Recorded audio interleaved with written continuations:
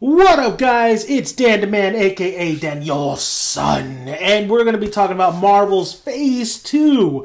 Now you're like wondering, Marvel Phase 2, like Age of Ultron or Ant-Man? No, I'm talking about the television universe, and there is a lot of things in work the guys from Heroic Hollywood are stating that we might get a couple big names in television form at Netflix. Now, we already had Daredevil that killed it in Season 1. Season 2 is confirmed. And also Jessica Jones, I believe that's what it's called, coming out later on this year. You have also the Defenders. You have a lot of things in work. But over there at Heroic Hollywood, they're saying that Marvel has big plans for the TV's universe, even though Kevin Feige is really against it. Come on, Kevin. I mean, you are the mastermind of this whole Marvel movie universe, but looking down upon television, that's just a big no-no. I mean, you're also looking down on great TV shows. They don't even have to be live. They could be animated, like Batman the animated series, Spider-Man the animated series, X-Men the animated series. You're looking down on those shows. Those are cartoon, but still, I mean, Daredevil has kicked ass. I think I enjoy Daredevil, and that's a TV show, more than Age of Ultron. Even though I had a lot of fun with Age of Ultron, just Daredevil just seemed like the better written, out of the two. Now, and characters. No, maybe not characters-wise, but better written. But this Phase 2 also is like saying Marvel wants Cumberbatch. They want Benedict Cumberbatch to make guest appearances as Doctor Strange in one of their series or Daredevil, not Daredevil. I believe it was Jessica Jones, maybe. I forgot one of those shows. But they do want him involved in a cinematic universe, and also Daredevil season 2 might be bringing in a big bad villain, and everybody's fan favorite, everybody's favorite for the Daredevil's comic run, Bullseye. And who might play Bullseye? Jason Statham. And I think Jason Statham, this would be a way perfect villainous role in Netflix as Bullseye than probably his take in Furious 7, because he was really like the Terminator. He's in and out, and he didn't really bring too much to that series if you think about it. But him as Bullseye in the next Daredevil, in Daredevil Season 2 maybe, or just in a Daredevil universe or Marvel universe, I'm all for it. I think Jason Statham's a badass, and I could see him as Bullseye. So, Colin Farrell portrayed Bullseye in Daredevil, the motion picture. But, of course, they want to get another Baldy in there. Let's get Jason Statham. He has that English accent, but I think Jason Statham would bring something to the table in that character. Or he might just play Jason Statham. Who knows? I do like the idea of him playing Bullseye. So let's get right down to it. What are they thinking about, also making a TV show for this Phase 2?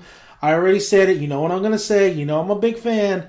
The Punisher. Frank Castle, he fits the format. He fits crossing over with Daredevil, especially Daredevil, being a lawyer that he is. And Frank Castle just straight out killing people because he has his own line of justice.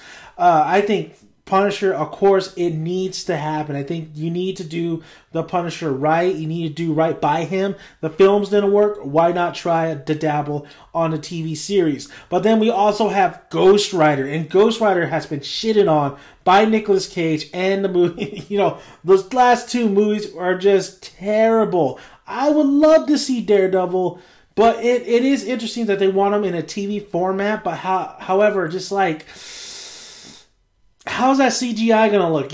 How's it going to look with Ghost Rider on there? Are we going to get a lot of Ghost Rider or not? Are we just going to get the man? It could work, but I think Ghost Rider, maybe, I would like to see him team up with, a dark Avengers type deal. But however, I don't know how the TV would work for Ghost Rider. Then you have Blade. And Blade had a successful line of movies, except the third one, of course. And he had a TV show, which failed. But then again, that was on like one of those TV networks. Now we have Netflix, which could be bloody, which could be gritty, which could be, you can have that horror aspect to it. And Blade is an awesome character. I think Wesley Snipes, when I think of Blade, I think of Wesley Snipes. I think he owned that role so well.